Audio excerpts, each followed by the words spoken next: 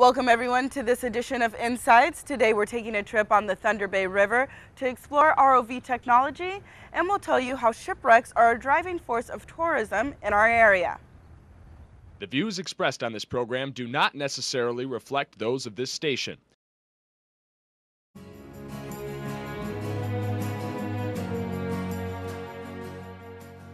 Welcome to Insights into Northeast Michigan, a WBKB News public affairs program.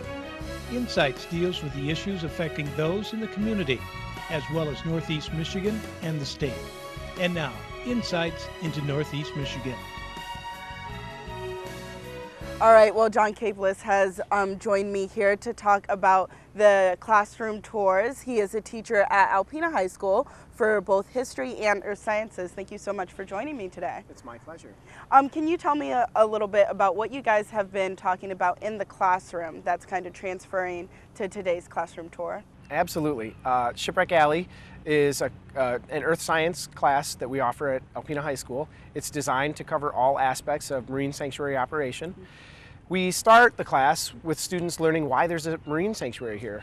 It's the only freshwater marine sanctuary, and there are only 14 marine protected areas in the nation, and we have one of them. And so I want kids to know, why is it here right off the shores of Alpena?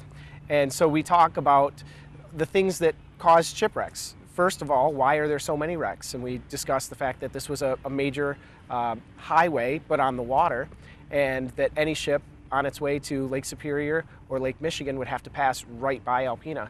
And the shipping lanes were very narrow because people were trying to save time and skirt around the shore as quickly as possible, which put a lot of ships in the same place at the same time. So you have collisions, storms, human error, fog, running aground, all kinds of things that caused a number of ships to sink right off our shores. Right. So we get the kids to learn about why there's a marine sanctuary here. Okay, and they also are learning about ROVs, correct? Yes, the class covers many things. We study the geology of the Great Lakes and how the Great Lakes formed and why it's a unique resource and it's here. So how did the Great Lakes form? We talk about meteorology, we talk about history and economics of the region, but we really start to focus on archaeology about midway through the course. And one of the tools that archaeologists use is an ROV.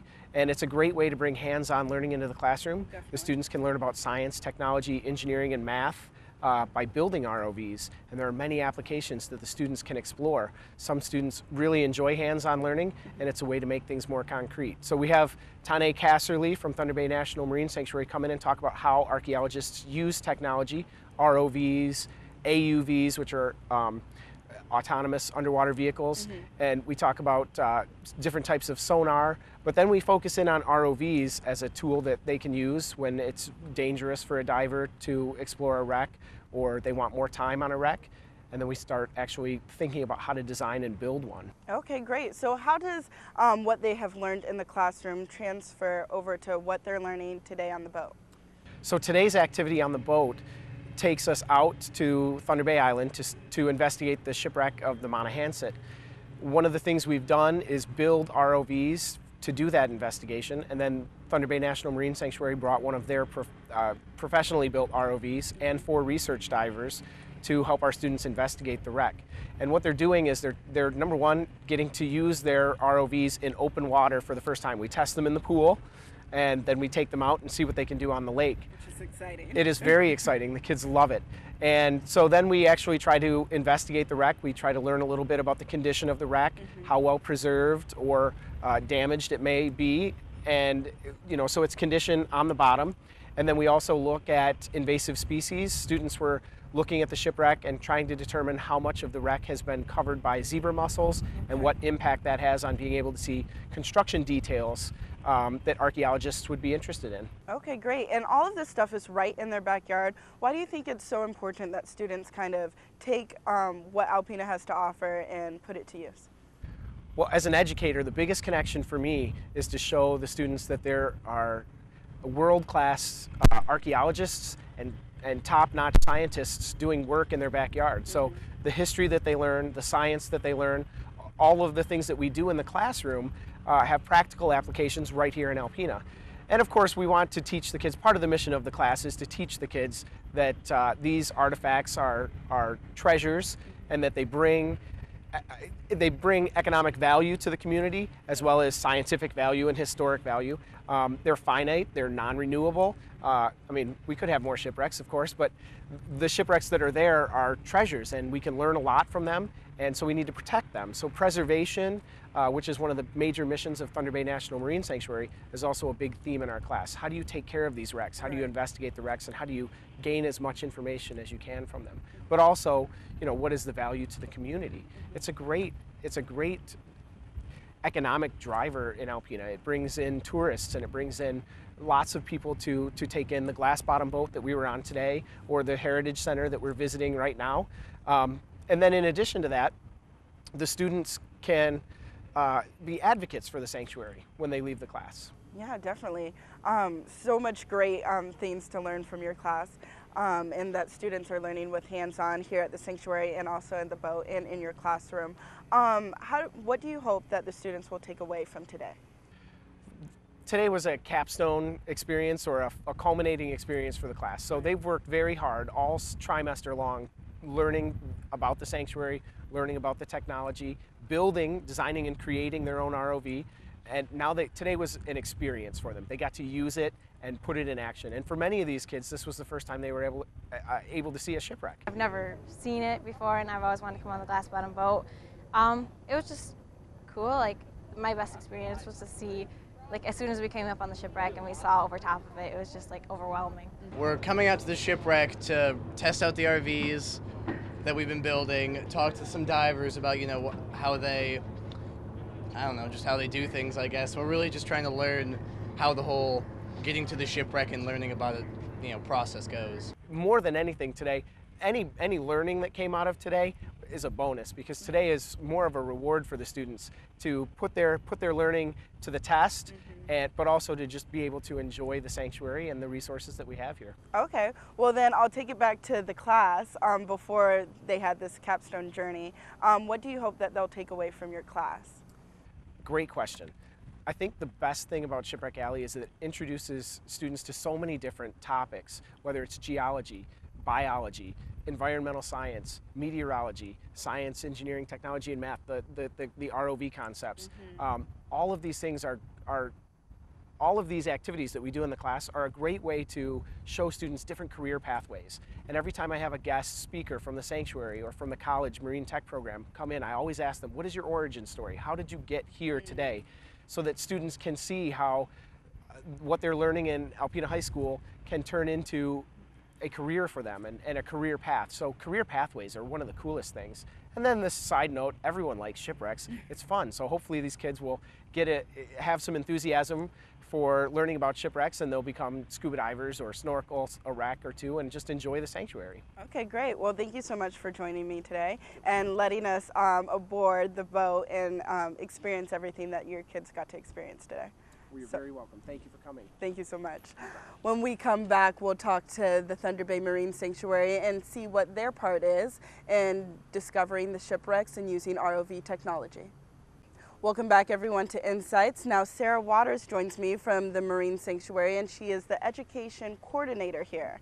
Thank you for joining me so much. Sure, my pleasure. So I wanted to talk about how the Thunder Bay Marine Sanctuary is one of many of Alpena's little treasures that we have here. Why is it such a great resource, do you think? I think the Marine Sanctuary is a great resource because it touches so many areas of Alpena that are growing and flourishing, from education to tourism to really being the sanctuary of the Great Lakes. Yeah, and why is the Marine Sanctuary kind of covers a whole range of different avenues that you can kind of look into that create science and those kind of things. Why do you think marine technology is so important for us here? Well, that's another avenue the sanctuary really touches on, is by existing here, it provides an opportunity for researchers to come and do all kinds of exploration in the sanctuary, from researching sinkholes to testing equipment, testing technology out in the sanctuary. So although the base is definitely shipwreck research, it really opens the door for so many other things. And because ACC has the new marine technology program, that's just one more reason for folks to come here and to do research, or to come for school to do research, and then have the opportunity right in our back door to get out on the water and apply what they've learned. Definitely. And so marine technology is kind of a big theme, and we always hear about shipwrecks and ROVs. Can you explain to me a little bit about what the sanctuary is doing here using those two forces? Sure, absolutely. So ROVs are a tool in the toolbox of the archaeologist. Definitely have their place to go and investigate a site, whether it be too deep or dangerous or inconvenient or cost effective. There's lots of different reasons that would come into play, but definitely a tool archaeologists can use to go view a particular site or a shipwreck. And certainly that's a piece of technology that really takes some knowledge, not only to pilot, right, to drive it around and do the looking, but also to maintain it. You know, so technology is always going wrong, right? Right. So there's always has to be somebody to take care of that technology and know how to effectively use it. So in the Marine Sanctuary, our archaeologists and researchers apply the ROVs to their own research, but as you saw today, actually a great educational tool to get in science, technology, education, and math for students as well. Great. And so speaking about the tour that I just came from, you guys do a lot of classroom tours. Why do you do that, and how do you think it helps students? Well, the classroom cruises are a fantastic opportunity. Alpena Shipwreck Tours has been great by partnering with the sanctuary to offer a special rate for students to come on as a class and take a glass bottom boat tour. Now today you went out on an even more particular special event where they had some divers in the water. So they've just been a fantastic resource to help get more students out there and able to actually experience the shipwrecks in the sanctuary. Great to learn about them in the classroom or, you know, on the web, but even better to go see it in person. Right, and get that hands-on experience. Absolutely. I know the kids were thrilled, so it was really fun to see. Let's talk about shipwrecks. What's the Marine Sanctuary's part in kind of preserving the shipwrecks? Well, that's why the Marine Sanctuary exists here, to preserve and protect the shipwrecks as cultural resources out in Thunder Bay.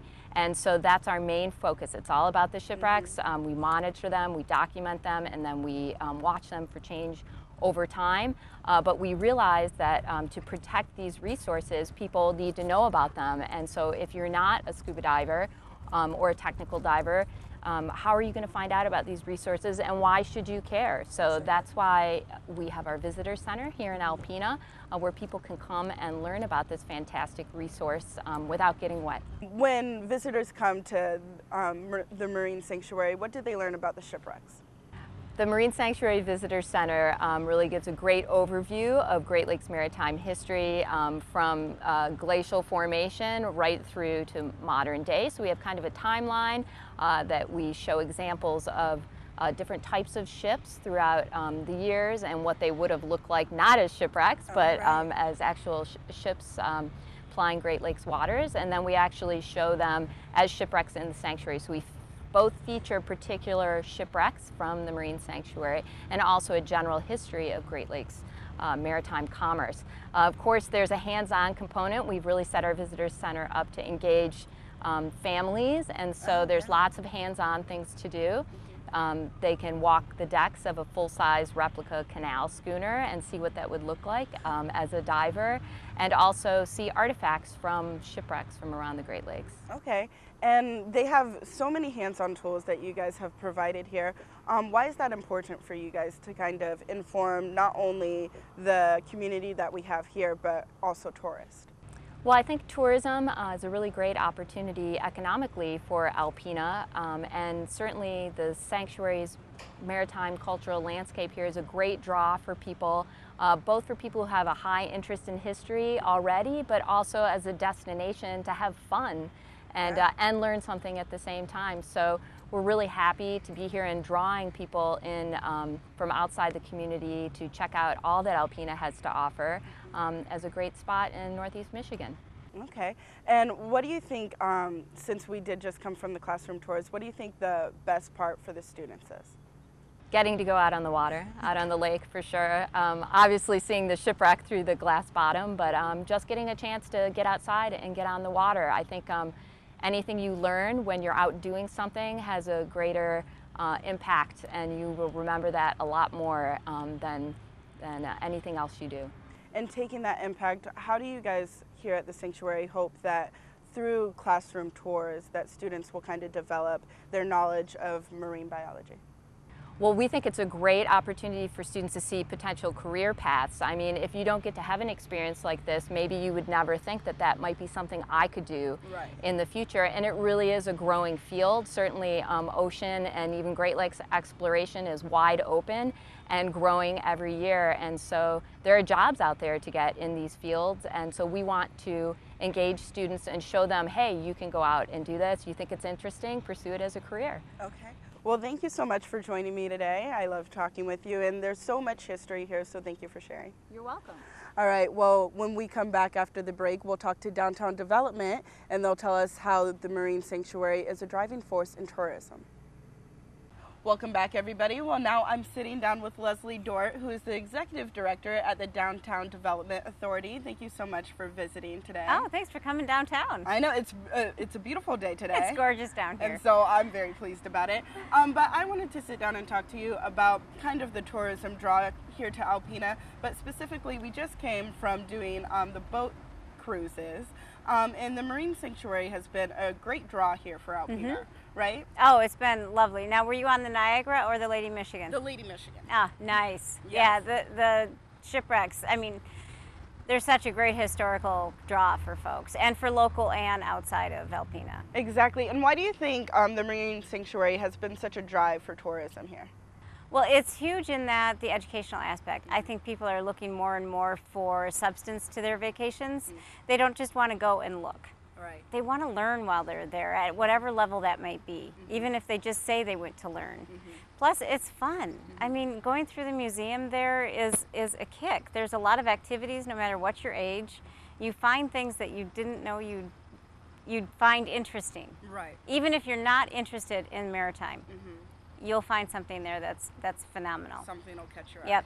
And then the Lady Michigan, of course, I mean, that just speaks for itself. You get out on the water, and our lake is beautiful. Right, that glass bottom tour, we saw scuba divers under there, the shipwrecks, everything. And the crew and the captain, I mean, they absolutely rock, so they make the trip fun. And, you know, most days you're going to see some phenomenal shipwrecks down there in really clear waters. And our waters preserve them so beautifully. Right. So you'll get the history, you'll get the adventure, and you're not that far from home. Right, and people come from really all over the world to visit Alpena and see what we have to offer here. Yeah, and they've done a phenomenal job of demographics, keeping up with where people are visiting from. In downtown Alpena alone, a big part because of the Maritime Center, we could have up to 85,000 to 100,000 folks passing through this summer. Wow, that's so phenomenal. And so tourism is a really big thing here for Alpena, I feel like, because we do have so much to offer. But what people may not realize is it's not just one specific thing, it's everything that Alpena encompasses. And so they may come for the maritime history and see that, but they're really visiting all throughout downtown, visiting our shops. How does that help drive economic development?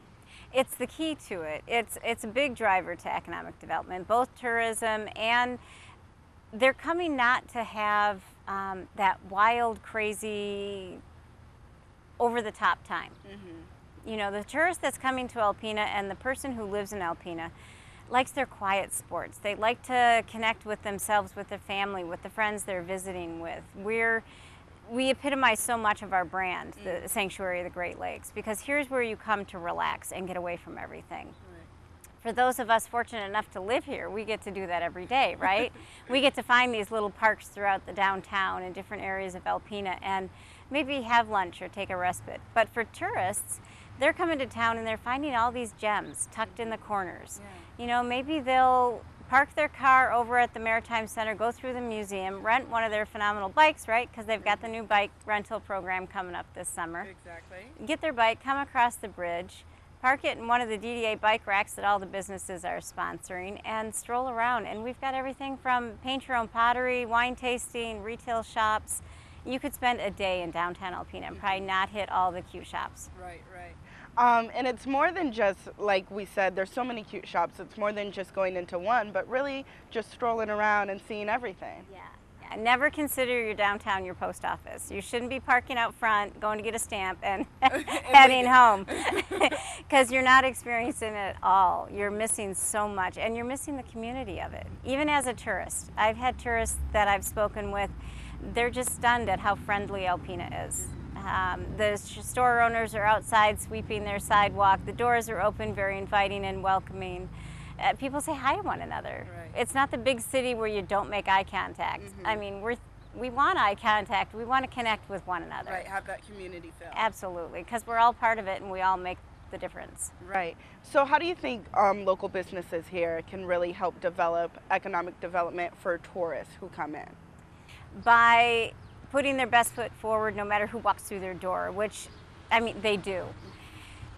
The thing I always try to keep in mind in the economic development sphere of downtown, the tourist that's walking through your door could be the next business owner in Alpena, especially if they're in the 50-year-old age group and above, right? Because they're getting near retirement, they're starting to think of, okay, now what I really want to do with life, now that I've made my money and raised my family. If they had a great vacation here, they might bring their business here. They could be one of any number of stores or cute little shops, or maybe they have a great idea for us. So economically speaking, they're going to bring us those nice ideas. Right. You know, pick the brain of the tourists too when they're in town. Let me just stop in my store. And that way you can leverage that positive event. Yeah, definitely. And what do you think some local Alpenians and local people to Alpena County don't really realize that Alpena has to offer in terms of getting people here and expanding? What the locals don't know about, we have a lot of cooperative programs. Right now we've got a Chamber of Commerce, a Convention and Visitors Bureau, the economic arm of the Chamber, Target, and a Downtown Development Authority that work hand in hand. And we have turnkey options for you to help you with getting through all the government red tape if there happens to be any, which our city does a great job of streamlining. There's a lot of programs, there's grants that we could leverage, there's a lot of ways, and it's lovely right now because all of us are headed in the same direction. Right. We don't all have different ideas. We have different ways to get there, but we all want the same goal, which just makes this all move so nicely. That's great. And then how can we encourage people to continue to visit? Not only once they come and visit to continue to come back, but how can we get them here in the first place? By being positive. I mean, I'm a big champion of the positive attitude. If you're happy and positive to your customer that's in your store, if they're a tourist, they're going to go back home and talk about this darling town called Alpena and what a great time, how refreshed they were when they came back into town. And they're going to bring 3 people, or their family are going to come visit. They're going to revisit. They're going to buy a cabin on the lake and they'll retire here. It's just a cyclical thing. So even if they're stopping in for a cup of coffee, that's your first chance. Nice. And looking forward to the summer, what kind of things do we have going on for tourists to take part in? Oh, there's tons. I mean, we're going to be hopping downtown in all reality. We've got the Shriners coming to town, we've got a Bicycle League coming to town, we've got the Harley group coming to town, Brown Trout, of course, which is a nationwide festival. 4th of July around here just absolutely rocks. I mean, you just don't want to be anyplace else. And then we have the Yorktown, which is a Great Lakes cruise ship coming 4 different times to Alpena, and they'll disembark right behind the Armory. Right. And you know, we'll have all those tourists coming not just to downtown Alpena, but the whole region. So a great time for Alpena. The sun's out finally. Yeah. And so many things for people to get involved in here locally, but also tourists. Oh, absolutely. All right. Well, thank you so much for sitting down with me and explaining about all the attractions that we have here at Alpena. Well, hope to see you walking around. Oh, I will. I will. You can see me all summer. Excellent. All right. Thank you so much. Thanks. Well, that will wrap up this edition of Insights. You can catch us back here on Sunday at 11:30. Have a good one. Insights into Northeast Michigan is produced by WBKB News. If you have any comments, suggestions, or topics you would like to see on a future show, please email WBKB News. This has been a production of Thunder Bay Broadcasting Corporation. All rights reserved.